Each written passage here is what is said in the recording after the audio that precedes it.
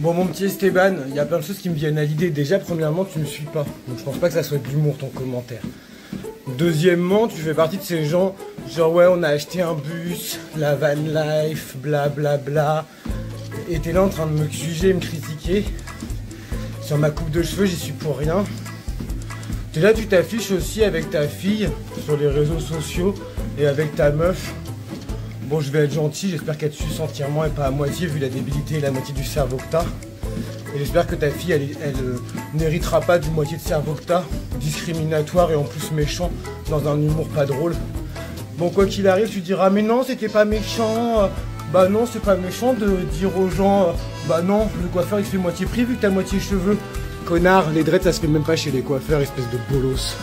Et nous fais pas passer ton petit commentaire sous le ton de l'humour. Non, non, c'était en rigolant. Je vous rappelle, c'est comme les gens, quand je faisais 90 kilos, qui m'appelaient Bouboule et qui me disaient non, ça va, on rigole, Bouboule, amène-nous les bonbons. Non, c'est pas drôle, guys. Donc moi, je m'assume, il n'y a aucun problème, je me montre sur les réseaux sociaux. Par contre, le jour où ta fille, elle rentrera de l'école en pleurant parce qu'elle aura été discriminée ou parce qu'on se fout de sa gueule, parce qu'elle sera pas comme les autres, parce qu'à un moment, on vit tous la discrimination, tu penseras à moi.